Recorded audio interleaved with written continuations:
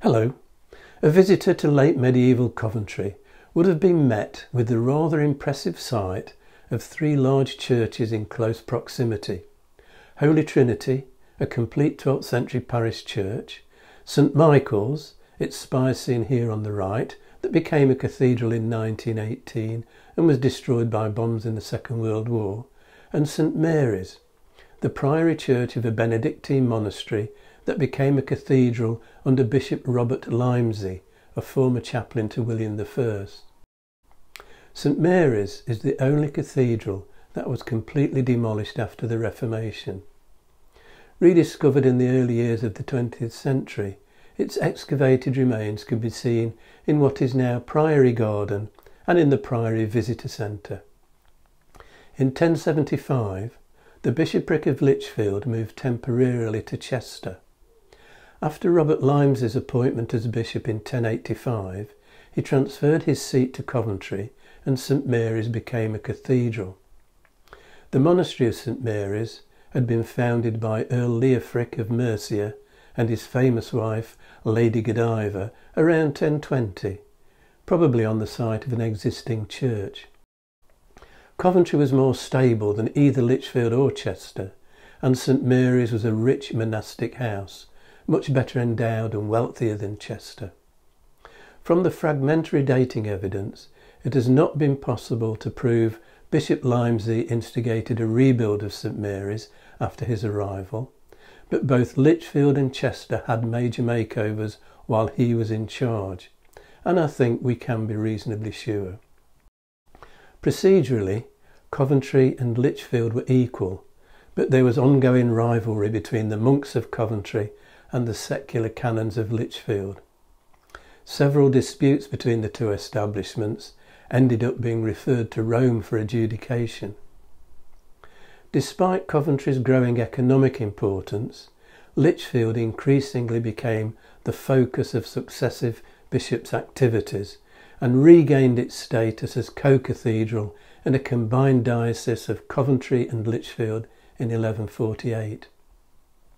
St Mary's occupied a raised site and was well built with a strong tower.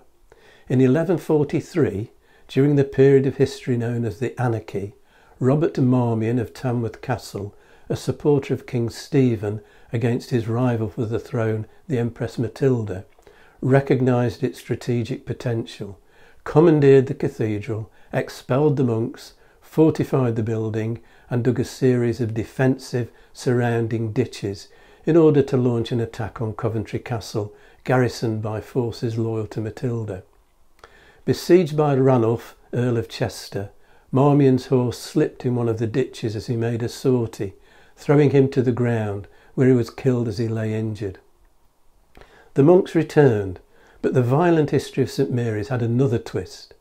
In 1189, with the backing of Pope Clement III, although against the wishes of Baldwin, Archbishop of Canterbury, Bishop Hugh Nonant decided to convert monastic St Mary's into a secular cathedral, declaring, "I call my clerks gods and my monks demons."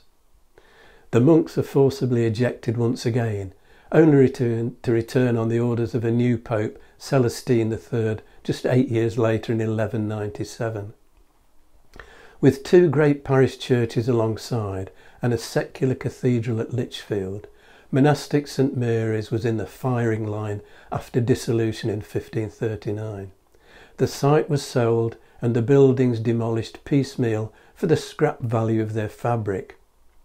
Although much is still speculation, various excavations undertaken after remnants were revealed in 1909 and 2 digs by Channel 4's Time Team for programmes aired in 1999 and 2001 have informed our understanding of St Mary's.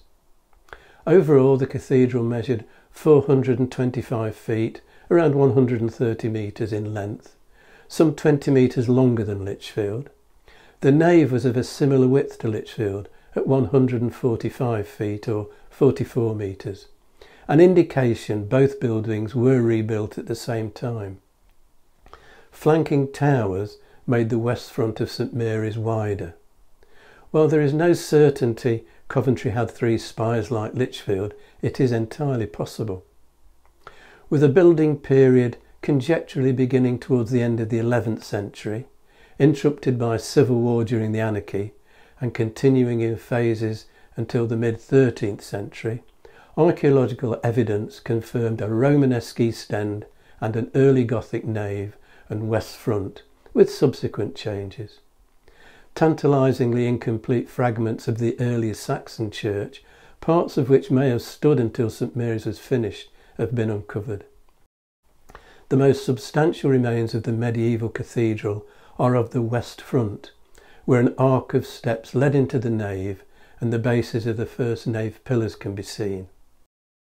The lower portion of a spiral staircase that once led to a northwest tower and the base of a giant supporting pillar suggest a showpiece west front somewhere in style between Wells and Lichfield.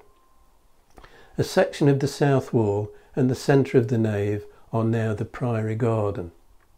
All that's visible of the east end sits alongside Coventry's new cathedral. The visitor centre was closed for a period, and although since reopened, at the time of recording a question mark remains over its long-term future. Among the items on display is a fragment of a remarkably well-preserved mid-14th century wall painting from the chapter house, discovered in 2002. The still vivid scene has been identified as St John and the Elders, as described in Revelations chapter 4. A further fragment was found later, and they give an idea of how colourful medieval St Mary's would have been. Having made several references to Lichfield Cathedral in this video, that will be my topic next time. If you've enjoyed this video, hit the like and subscribe buttons and click on the notification bell to be informed when the next video is available, or you can subscribe by clicking on the rose window over my shoulder.